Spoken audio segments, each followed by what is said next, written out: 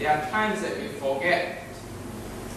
That's why we got to remind ourselves. A lot of reminders actually in the scriptures. If you turn to a book in the Bible, if you have a computer's Bible, you can look for the word remember, look for the word remembrance, look for the word reminder. You can find a lot. Look for words forget. There are plenty. Okay? So James chapter 1 verse 25, but he who looks into the perfect law of liberty and continues in it and is not a forgetful. Okay? Hearer. Just hear. All the time people say got two holes, one in here, one out. So don't be a forgetful hearer, but doers of the word. This one will be blessed in what he does. So the new year is coming. Do you have some new goal setting? You may have forgotten what you are supposed to do in the year 2008. Are you going to do it in year 2009? If you have the belief you can do it, you can. But if you don't believe you can do it, you can never.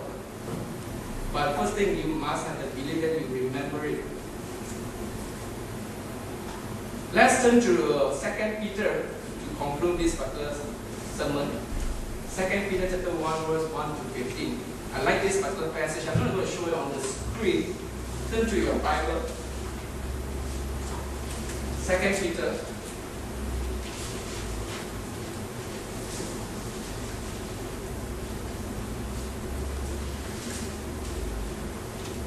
Second Peter chapter 1, verse 1 to 15.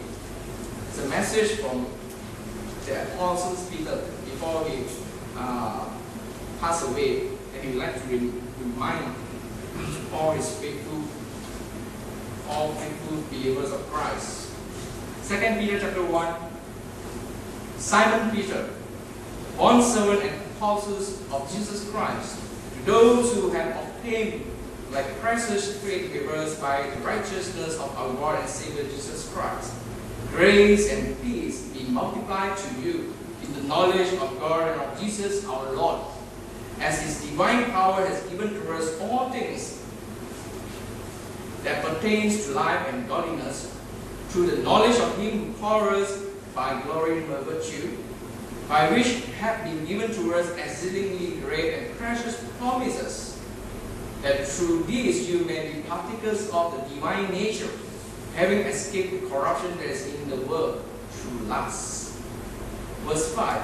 But also for this very reason, giving all diligence, add to your faith, okay, virtues, to virtues, knowledge, to knowledge, self-control, to self-control, perseverance, to perseverance, godliness, to godliness, brotherly kindness, and to brotherly kindness, love.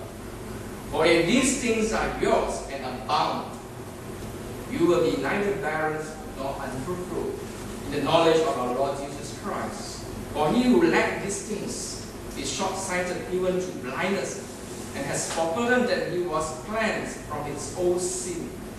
Therefore, brethren, be even more diligent to make your core election sure. For if you do these things, you will never stumble. For so an entrance will be supplied to you abundantly into the everlasting kingdom of our Lord and Savior Jesus Christ. Verse 12. For these reasons I will not be negligent to remind you always of these things, those you know and are established in the present truth. Yes, I think it's right, as long as I'm in this tent, to stir you up by reminding you, knowing that shortly I must put off my tent, just as our Lord Jesus Christ showed me. Moreover, I will be careful to ensure that you always have a reminder of these things after my decease. This particular passage actually tells you what you ought to do.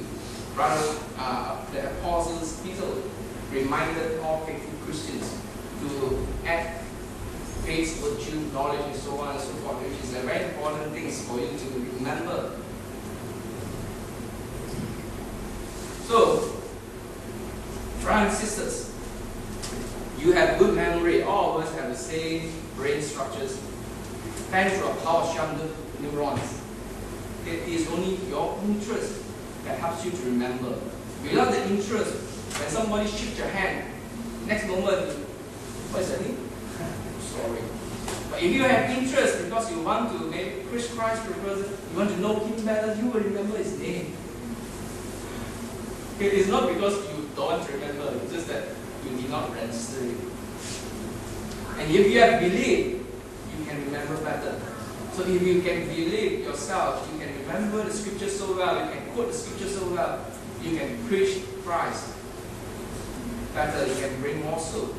You can be a better parent because you believe, you know important things. You have good memory. You have good things that you know that is good.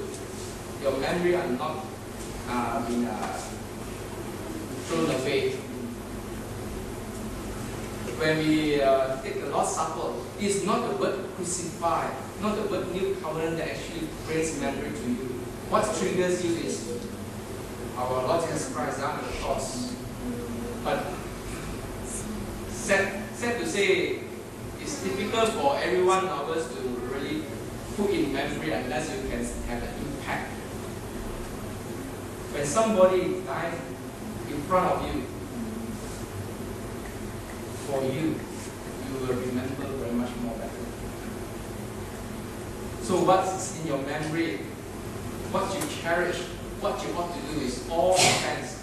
If you forgot everything, there will be no more yourself. So use whatever God's give you, remember God's words, and let us move forwards to a better year. Shall we all stand and sing a song? I'm encouraged and I'm resolved.